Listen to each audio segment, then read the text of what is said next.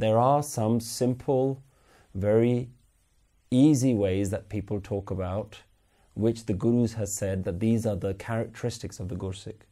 The characteristic of the Gursikh is one who is never using harsh words. The characteristic of a Gursikh is one who doesn't have attachment to sleep, doesn't have attachment to tastes or food.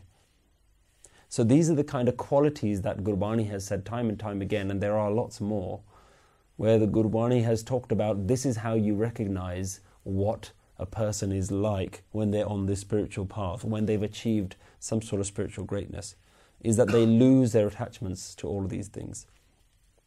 Guru Gobind Singh Ji says exactly the same things when he talks about the Khalsa. And the Khalsa is one who has destroyed the 5 evils, the 5 vices within them. The Khalsa is one who sees everyone as equal. So these are the kind of qualities that we see throughout Gurbani, where Guru actually shows us what it feels like. But that's not goals for you to achieve. Yes, you can check whether you're actually doing those things, and chances are you can use them to say, I need to be better at this or I need to be better at that. But if you're seeing this as spiritual progression, if you're seeing this as I have achieved and I am getting better, then what you're saying is I'm now starting to become higher than some other people because they're not doing it. And that's where ego really kicks in, and that's where you have to be really careful. Because ego at any point will kick in and say, I'm better than everyone else now.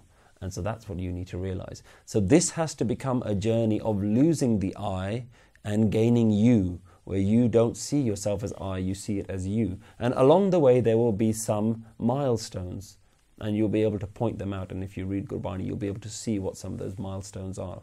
Do you have lustful thoughts towards others? Do you have anger towards others?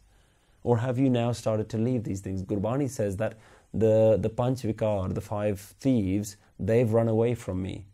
They're now my slave. Gurbani talks about death can no longer touch me. So these are the milestones that are there.